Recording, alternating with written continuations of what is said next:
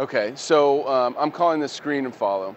So everybody's getting a dry eye clinic nowadays. Everybody's getting into dry eye, and they're trying to find out ways for treatment. But I tell people the first step really is to get something to screen patients. So I'm calling this screen and follow because not only does the patient need to feel better, you need to see that the patient is doing better. Now, I've been using the Keratograph for a long, long time. And been using different parts of the Keratograph as I get progressing along in my dry eye clinic. So the first thing that I used was the non-invasive tear breakup time. And the reason why I was using the non-invasive tear breakup time is that I wanted the techs to have something to do so it wasn't taking time out of my day to do all these tear breakup times. And what I'm going to show you is the first study that we ever had published doing intense pulse light for dry eye. We actually did tear breakup time and non-invasive tear breakup time. And one of the things that I learned is that the non-invasive tear breakup time was a little bit more sensitive than our tear breakup time, but our normal fluorescein tear breakup time, but it actually was more standardized and it's something that I could follow. So dry eye is big. I don't think I have to tell that to people anymore. I think people realize that it's a high percentage of our patients that are coming in with dry eye. The older they get, the higher the percentage gets. The type of dry eye that we mostly see is meibomian gland dysfunction, so evaporative dry eye. And these are the type of patients that we're seeing. This would be probably a more severe case where you have inspissatic glands, telangiectasias, thickening of the lid margin. They have growth of bacteria, injection of the eye. And all these things could actually be measured with the OCULUS Keratograph. So the signs that we're looking for at the slit lamp are SPK, a poor tear film, and a rapid tear breakup time. What starts to happen once you get a dry eye clinic is you'll start to get more and more patients. So when you first start a dry eye clinic, you'll have 2 or 3 patients. It's very easy for you to take a lot of time and get all these things done. But once you start getting your dry eye clinic going, you won't have time to do all these things and measure all these things and print it out. You're going to have to get techs to do it. And one of the things I'm going to talk to you about is the treatments for dry eye. So what the doctor wants to do in his clinic is spend time doing treatments. You're going to have to get your techs to spend time doing the diagnostics and measuring beforehand.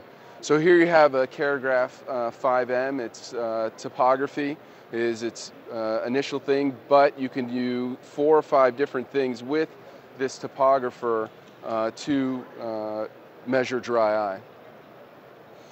And one of the nice things that it does is, and this is, again, standardizing what you're doing. So in cataract surgery, we have sheets to standardize what the axial length is, what the topography is, all those things. Now we need something in dry eye so that we can have a quick, easy look through to see what's wrong with the patient, and also something to hand the patient. So this measures like 5 measures, and it gives you a printout. So it measures non-invasive tear breakup time, it measures tear meniscus, it measures meibography. You can also do it to measure the lipid layer. You can use it to actually video these patients and what their tear film looks like.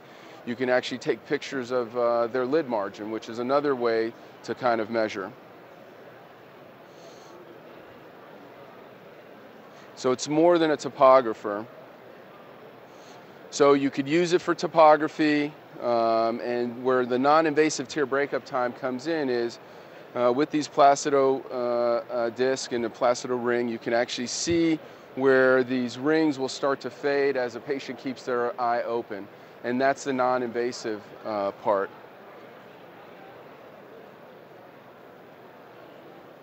So what I did is, I like to see things in real time. Can we run that video? So I wanted to show how easy it is for your techs to gather the information. Can you press play on the video? So essentially, you want something very quick and easy that the techs can do so it's not taking up a lot of time.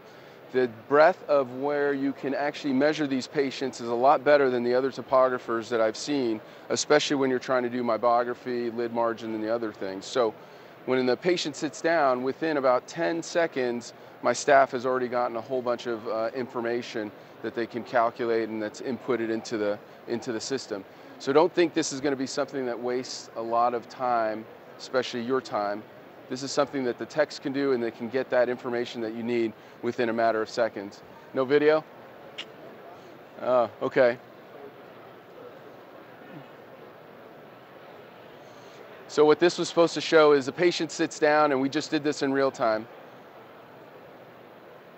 That's kind of showing weird. But within 10 seconds, and I wanted to see real time, I didn't tell them that I was going to be using this for a lecture or anything. I said, let the patients come in, let's see how quickly you're doing these things. And it was like bang, bang, bang, bang.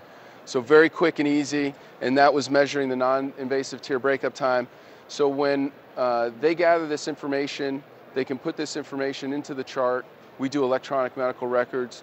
I can walk in the room and I can see the information that we're getting off of the topographer. So I can say, okay, this patient has a tear breakup time of less than 10 seconds.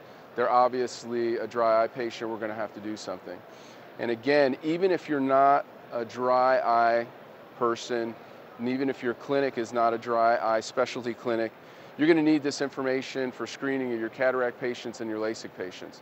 So one of the biggest reasons why people fail a premium lens or fail a LASIK procedure is that they're dry eye that was undiagnosed. And really, when you're getting in a clinic day and you've got a busy day and you've got 3 patients waiting for you and you're doing the pre-op cataract exam, it's really hard to bundle all this into one thing. Great to have a pre-screening device that if the patient fails the dry eye screening, you know that you're going to have to do some dry eye treatment before you do that LASIK procedure or before you do that premium lens.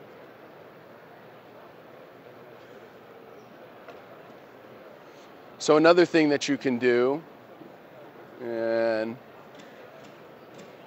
is tear meniscus height. So I think one of the hardest things to measure in a dry eye clinic is if a patient has Sjogren's disease or a water problem.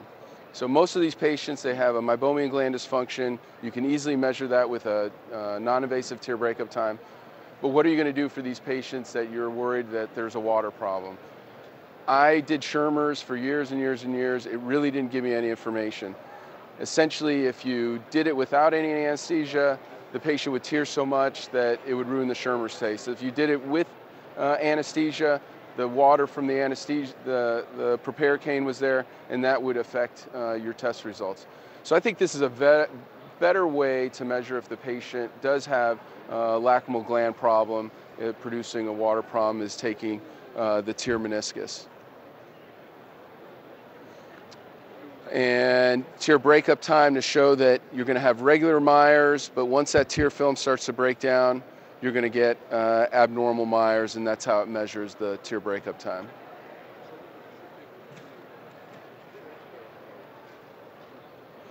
And again, you can see normal Meyers, and then the Meyers start to break down, and that's what it's going to measure. The one thing, again, that I noticed is that the non-invasive tear breakup time is more sensitive than your normal fluorescein tear breakup time.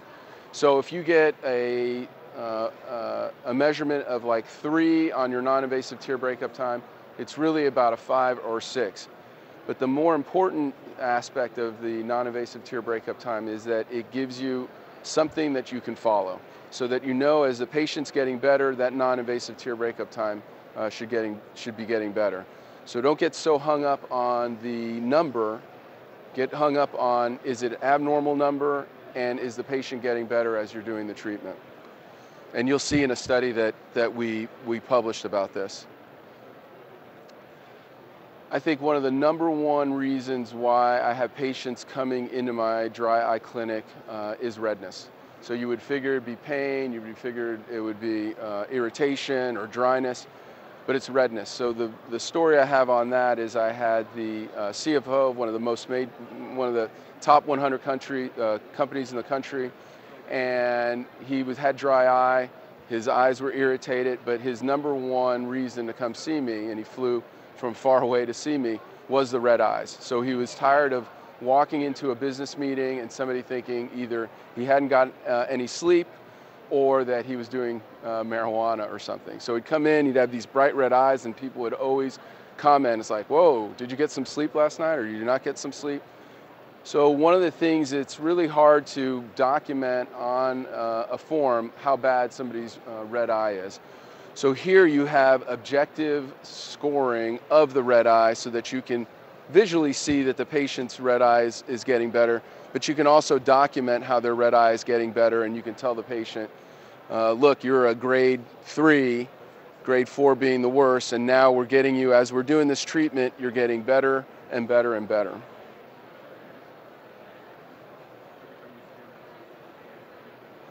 And we'll go on from here. So mybography. So I was telling you, when I first started doing the Keratograph, the major thing that I was using was the non-invasive tear breakup time. But what I'm using more now is mybography, and I'll tell you why. More of these patients are coming in, and if you look at their meibomian glands, they're shut down. And one of the things that I'm proving is that these glands aren't dead, that these glands can be revived with certain treatments. And I'm going to actually go over, as a bonus, some of the treatments that I do. But you can revive these meibomian glands. So don't think when you do mybography or you look at the lid margin that just because the meibomian glands are gone that you can't do anything about it. Now the hardest thing to do is to prove that to doctors and prove it to yourself that these meibomian glands are coming back.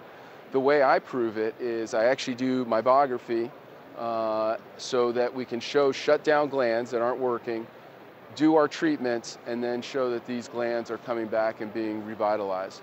So I want people to get out of the concept of, yeah, this patient has no glands on mybography, they're a lost cause, we're never going to get those glands back, because those glands do come back. 6 years ago, I presented here at AAO doing OCULUS Keratograph, showing that after intense pulse light treatment that we could take patients that had dead meibomian glands and bring them back after several IPL treatments. Now the good thing about the Keratograph 5M that I like over the other keratographs that are out there right now is that you can get the full breadth of the lid margin. So most of the keratographs that I've seen out there that are doing measurements, you can only get a small portion of the lid margin and of the meibomian glands. With the Keratograph 5M, you can get all the meibomian glands on the upper lid margin, and you can get all the meibomian glands on the lower lid margin. So you got a bigger depth of field, and that's the way they designed the system. So here you can see we're seeing the whole lid margin, and we can get a good idea of how the whole lid margin is doing with their meibomian glands. And you can do the upper lid and the lower lid, and very quick to take those pictures. And I think I have a video of that later, hopefully it'll run. And then again, what I want to start showing is to doctors is somebody like this, you would say, okay, they had a tear breakup time of nothing, they've got no meibomian glands left, there's no fatty layer, this patient is a lost cause. And what we're showing with intense pulse light, you can actually stimulate these glands to work better, and you can go from a lid margin that has no meibomian glands to a lid margin that's showing meibomian glands. Oh, so, well, trying to get back. So if you know anything about the work that I've been doing over the last 17 years, I've been doing intense pulse light. So basically we're using wavelengths of light to stimulate these meibomian glands to work better. There's about 5 different mechanisms of action to IPL, but the easiest one to think of is that you're stimulating the cells of the meibomian gland to work better in a process called photomodulation. And then this is just a luminous M22. And what we're doing is, after we do IPL, there's heat generated in the dermis of this lid margin, and it actually opens up the gland so that you can actually express the toothpaste-like secretions in these glands. So some of the things on my biography, when you're taking my biography, it shows like a dead gland, there's nothing going on, and what we're finding is some of these glands are actually just producing such a thick toothpaste that it's so opaque you're not picking it up on my biography and you can't see it. But once you do IPL, you can actually open up these glands, get this toothpaste out, and then you can get these glands working better. So that's one of the mechanisms of action of IPL. And then what you'll see is, as they go through IPL treatments, their glands will start producing softer and softer stuff. So they'll go from like a toothpaste-like secretion to a butter-like secretion, and eventually to an olive oil-like secretion. So the first paper that I ever published on IPL was a 3-year retrospective, and actually how we got this paper published is using the OCULUS Keratograph. So a lot of people were saying, well, we don't know about tear breakup time as a measure for meibomian gland dysfunction and dry eye because it could be variable. If we had 10 ophthalmologists and we threw them into a room and said, hey, take a tear breakup time on this patient, tell me how many seconds it is. One doctor would say 3, another doctor would say 5, another doctor would say 4. So to combat that, to get my first paper published, I actually did tear breakup time and non-invasive tear breakup time. And what we showed is, what I was telling you earlier, is that non-invasive tear breakup time is more sensitive to tear breakup than your standard fluorescein tear breakup time.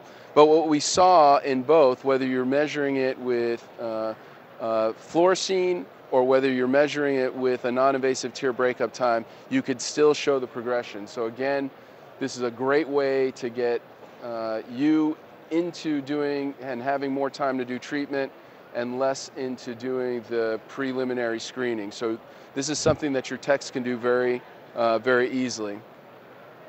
And we showed it works. So I like to give bonuses whenever I talk about dry eye. One thing that we're utilizing a lot now is actually platelet-rich plasma. So you've heard of autologous serum, where you take some blood, spin it down, take the serum and make it into a drop. Well, it turns out that platelet-rich plasma, you spin the blood, the patient's blood even further, and excuse me, and this area here of PRP, platelet-rich plasma, actually has 20 times the amount of anti-inflammatory mediators and 20 times the nerve growth factor. So this has been a great addition to what we're doing in our clinic to combat eye pain, to restore meibomian gland function, to restore a lipid layer. PRP, we're introducing it into ophthalmology, but it's being used in orthopedic surgery. They're injecting PRP into arthritic knees to get regeneration there. Neurosurgeons are using it, so when Peyton Manning, he's a football player, I know there's some foreign people here, a quarterback used to be a quarterback, he's going to be a Hall of Famer. When he hurt his neck, they thought he would never be able to play again. The neurosurgeons did surgery and they actually injected PRP there. A big thing that's happening in plastic surgery right now is what's called the vampire facial. So they'll do CO2 laser, so fractionated CO2 laser on the face.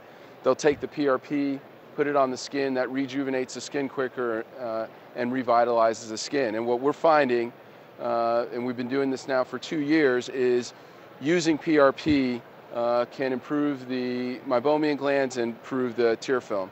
So this is something that you could use your keratograph to measure beforehand, do treatments, and see it come back.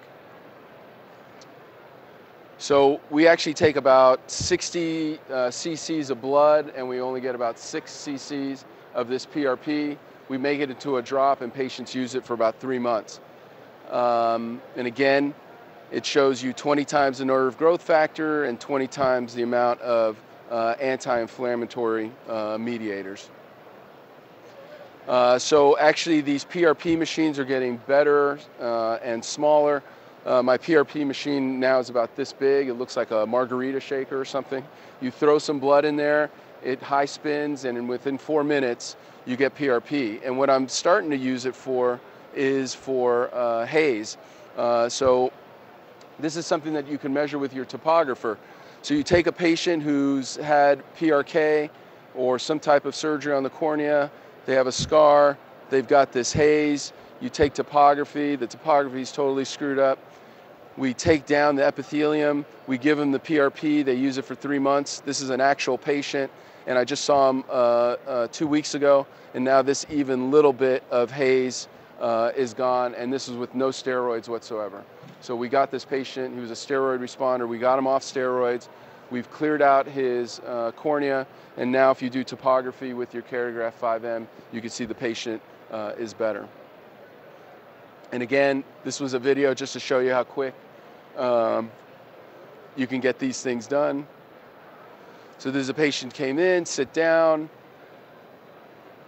and again, this is all real time, and immediately you can get those topographic rings and get information on the patient. So that was less than 10 seconds to get the patient in and out and get the information that we wanted.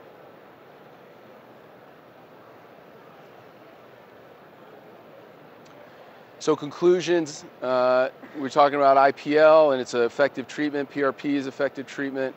I think the Keratograph 5M is a great technology. If you want to see more on how I use the Keratograph 5M, it's on YouTube and you can get there. But going back to my initial, you need a screening technology and you need a technology to follow these patients. We've tried tear osmolarity, we've tried MMP9, we've tried all these other things. They're variable. You know, I could get a patient and their tear osmolarity is bad, they get better, and their tear osmolarity is worse. So, and I can't, so it's just for me, it's a random number generator. It's really not working. Same thing with MMP9, not very sensitive. So I've gotten away from using those. They're expensive. You have to charge the patient for these things. It's bringing, you know, more healthcare costs when it's not really giving you any information. This is something that the techs could do. You don't need to do it. It frees you up so that you can do treatment. So I think this is a perfect answer if you're going to be doing dry eye or if you're going to be screening patients for surgery, is to get this technology.